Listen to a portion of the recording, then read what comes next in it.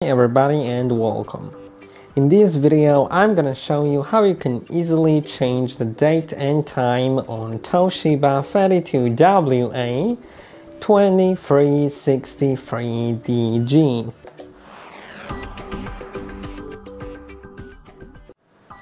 To do it, click on the settings at the top,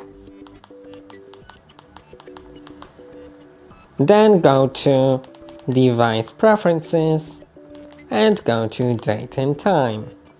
Now you can set it to Automatic Date and Time or set it to Off, then you can set Date and Time manually, just like that.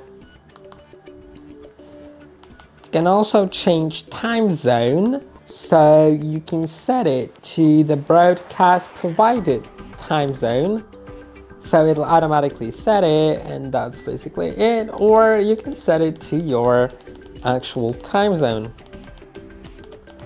Let's find mine. Oh, I don't know where mine is. It's here. Okay. Now it's set. You can also enable or disable 24-hour format. And that's it. Hope it helps you, and goodbye.